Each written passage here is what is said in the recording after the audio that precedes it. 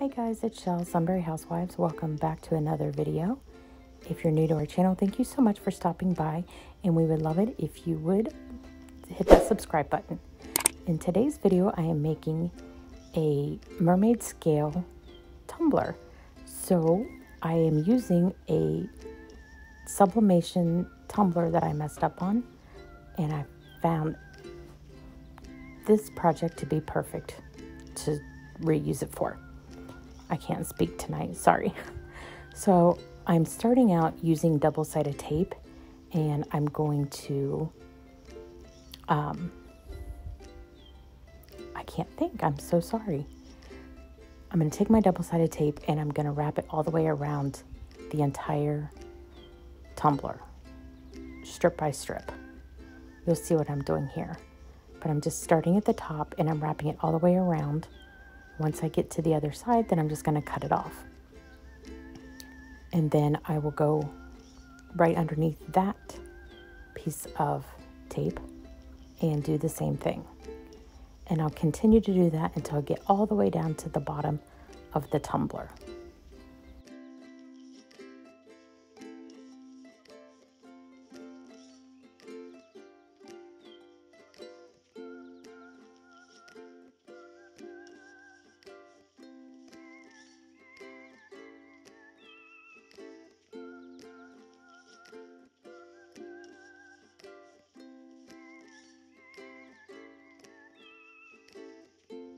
So now what do I do here is I'm removing the backing of the double-sided tape, and I will remove a couple rows here at a time to begin with. And what I did was I cut out a mermaid scale out of cardstock using my silhouette, and I connected the scales so that I just had a strip because I'm lazy and didn't want to connect or attach them one at a time. Yeah, I know. But the only thing I wish I had done different was that I had taken the scales to just the bottom lip of the tumbler instead of the overhang, so that I didn't have to cut them off. But live and learn. So I'm going to continue and remove the next strip off here. You can do it. You can do it. There you go. And then I'll take the next strip and offset it in between the bottom row and make sure that I press it down and wrap it around.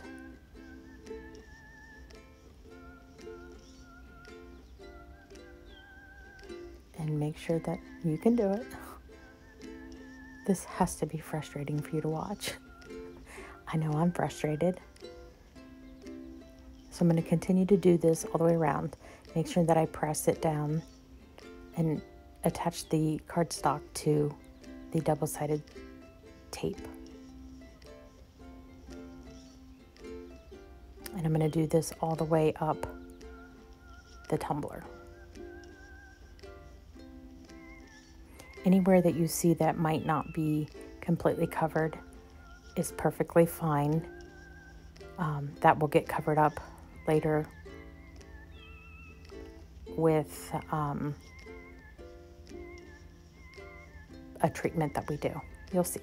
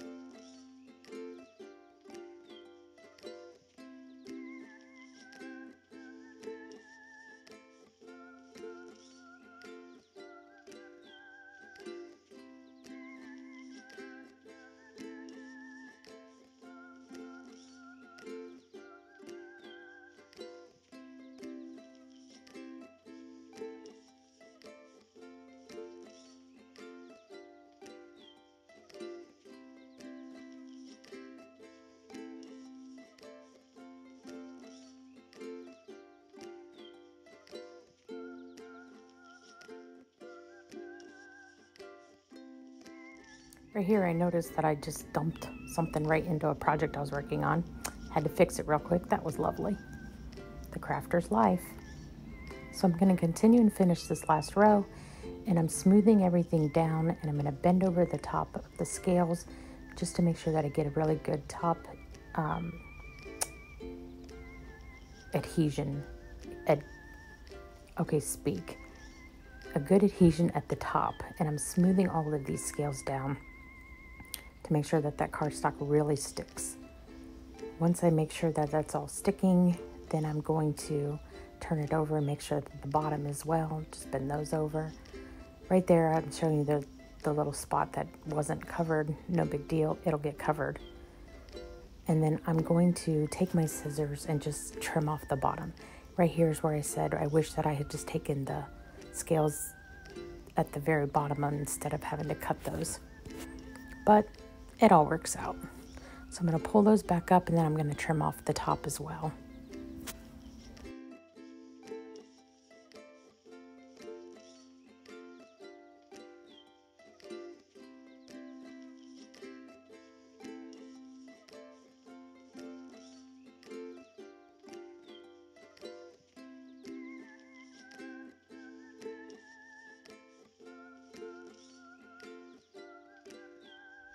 Because this is cardstock, you want to make sure that you seal this really good.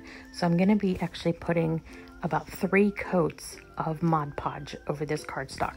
If I were to put epoxy right over cardstock, it would soak it up and ruin this project. So I do about 3 coats. I do 1 coat of Mod Podge, let it dry, a 2nd coat of Mod Podge, let it dry, and then a 3rd coat and let it dry. Once that's dry, I do go and I paint the cardstock black. Because it's winter here, I can't just spray paint it, so I'm using my good old trusty Waverly chalk paint in black to make sure that I paint this entire cardstock. I want to make sure I get all the nice little grooves so that there is absolutely no white showing. I did use a little paintbrush to get into those grooves. Once that's done, I'm going to use my Eileen's Tack It Over and Over. I put a little bit in a cup, and I want to dilute this with a 1-to-1 ratio of Tack It Over and Over and water, and mix that up. You want a consistency of Mod Podge, and what Tack It Over and Over is, it's kind of like Mod Podge, but you use it dry. It doesn't completely dry down, it stays tacky, hence the name Tack It. So I'm going to go ahead and mix this up if I ever get to that point. Okay, here I'm mixing it up now. Once I get it mixed up, I'm still mixing.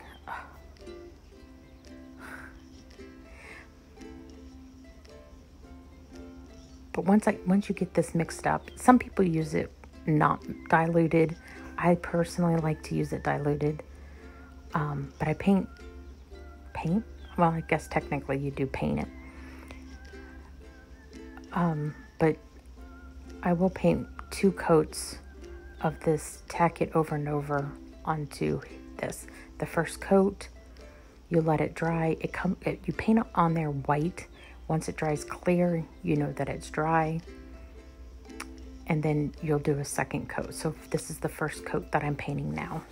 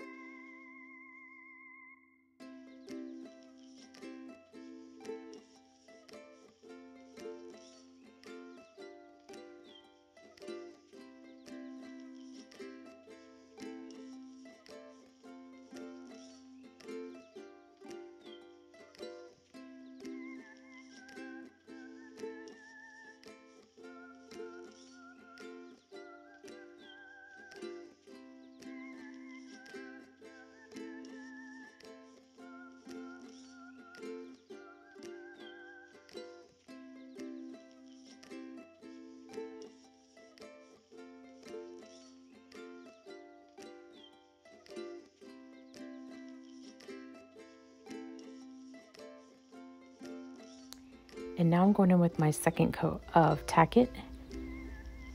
And this just helps to make sure that anywhere I might have missed the first time, that it'll get it the second time. Once I get everything painted on, what I'll do to help it dry is I will use my heat gun to make sure it dries, because I am impatient and I want to get this project going. So once I get it all painted on, and don't forget your bottom,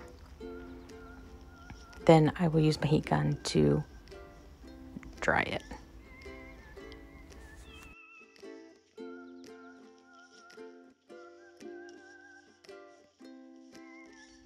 So I'm going to be using these chameleon powders in a purple blue and blue green, and I do also end up adding in a fuchsia color as well.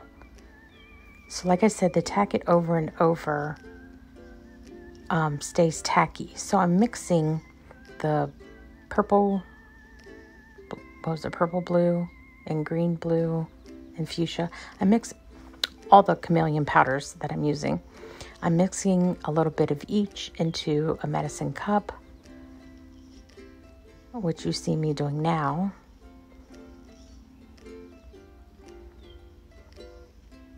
Very slowly. And then at this point, I decide to go ahead and add a little bit of fuchsia in as well. I don't know how much of a difference that really made. Here's the fuchsia.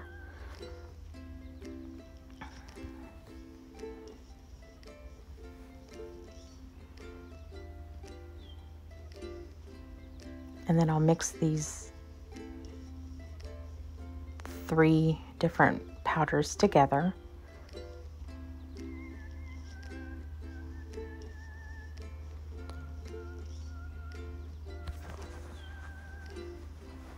And then I'll take a makeup brush and I'll just dab it on and then rub this into the Tack It powder, or tack it over and over on my tumbler.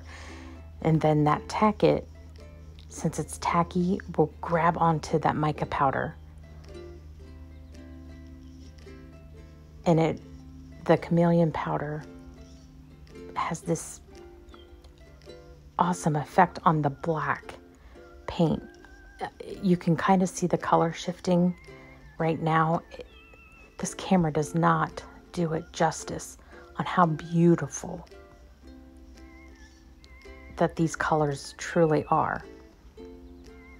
So I go ahead and I just rub this powder all over this tumbler until there's absolutely no tackiness left.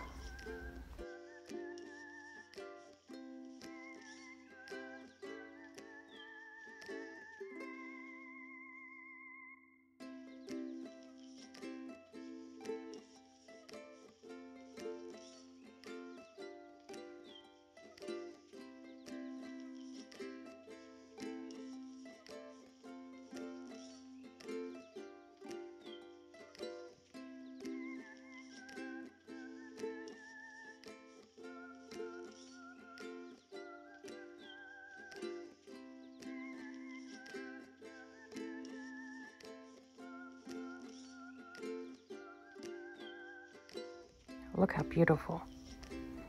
So I'm just going to finish that up. So now I'm going to go ahead and put it on my turner, and I'm going to go ahead and mix up my epoxy. I use the Illumilite Amazing Clear Cast, and it's a 2-part 1-to-1 ratio. So I'm going to use about 20 milliliters of epoxy on this. So it's 10 milliliters of part A and 10 milliliters part B. And part A is a much thicker than part B is. So here I am with part A, and then once I get to the 10 milliliter part, then I'll add in the part B. And then you want to slowly mix it because you don't want bubbles. So you can watch me mix up the epoxy here.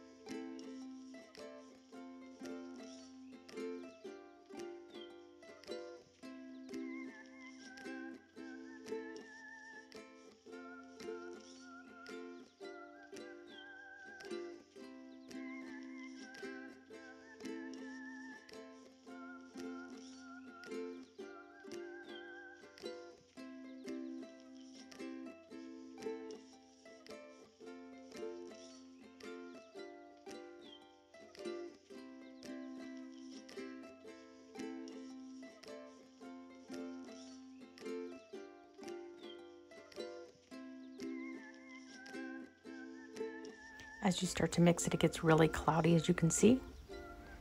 Now I'm going to speed it up so you don't sit here and watch me forever mixing it up. Once it's done mixing, it'll go crystal clear. There'll be a little bit of bubbles, but nothing horrible.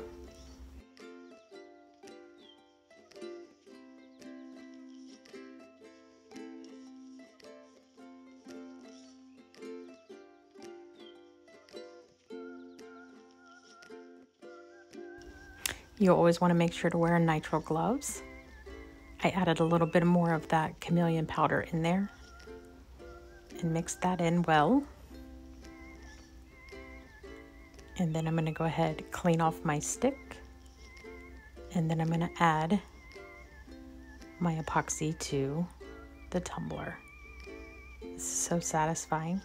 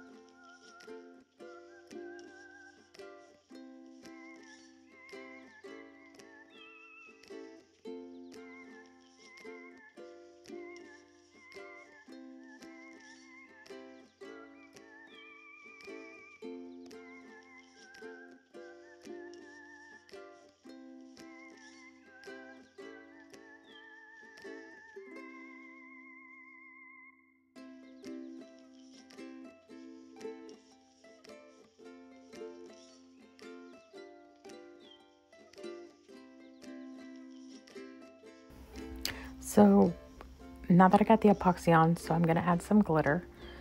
I'm not going to just dump glitter on it. I decided to add some. This is just some clear white opal chunky glitter, and I'm holding it up high so that it just sort of cascades down sporadically. And then I noticed that it really didn't show up a whole lot, and I wanted a little bit of color. So I pulled out some glitter that I had kind of mixed myself. It had different colors in it. It had some purple and some teal. So I can't give you a name. I don't even know what that other clear was. I'll have to see if I can figure out what that was. And I liked this much better. So I'm doing the same thing. I'm holding up really high so that it's cascading up, kind of like halfway up the tumbler. And it's not even a whole lot of it on it, just enough to kind of give just some prettiness. Is that a word? It is today.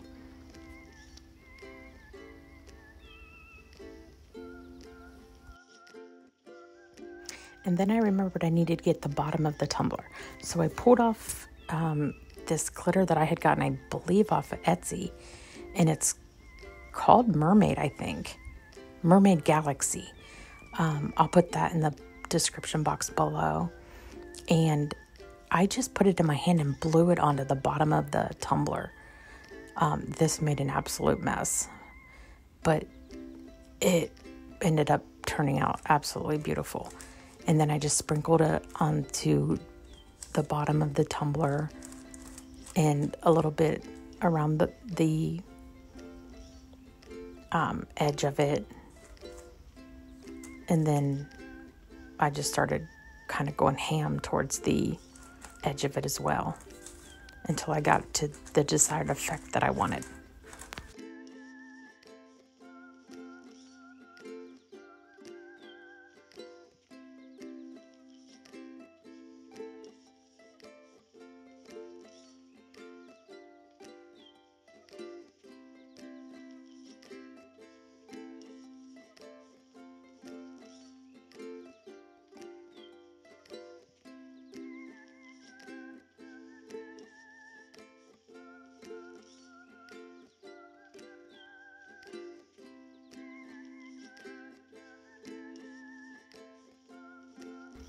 So then I just took my torch and popped any bubbles that you may not see. You just want to quickly go over this. You don't want to hold it in one spot. You could burn your epoxy.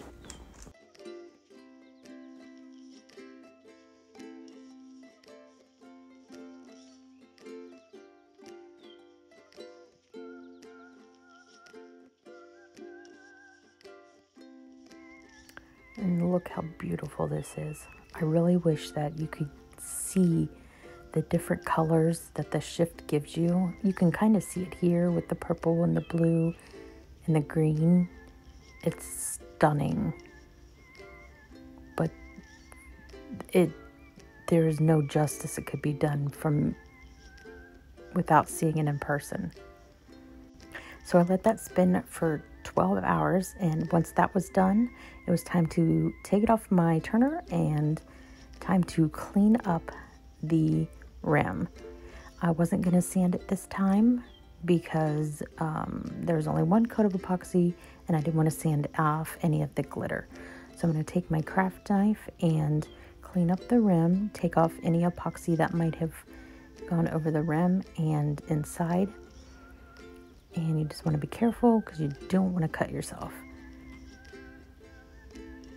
Anything that is inside the tumbler, you just want to take your craft knife and just sort of wedge that out of there. Just like that. Pull that out. And then once I get that done, get that one out. And then I'm going to wipe this down with rubbing alcohol, and then I'll put it on my turner again with another coat of epoxy.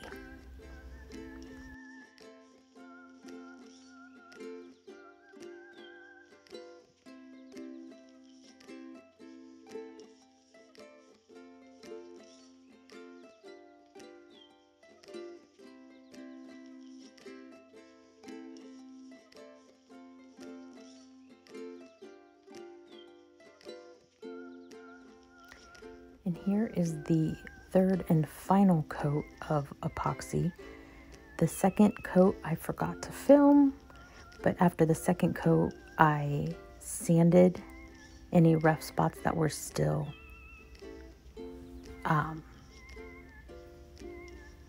present, wiped it down with alcohol, and then put it back on. And now this is my third and final coat. I'm going to go ahead and put on that final coat, and then we'll let this spin for another 12 hours.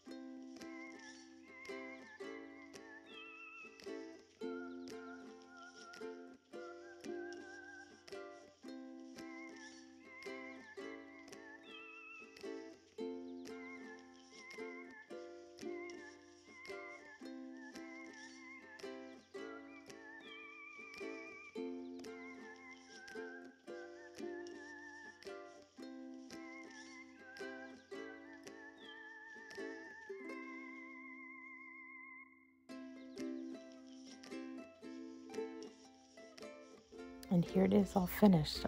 I really wish you could see in person the absolute stunning color shifts in this. You can kind of see it here, the difference in lighting and all of that, but it's seeing it in person is something totally different. I really hope you enjoyed this video. If you did, give it a thumbs up. If you're not already subscribed, I would absolutely invite you to. And I will see you guys in the next video. Have a great day. Bye, guys.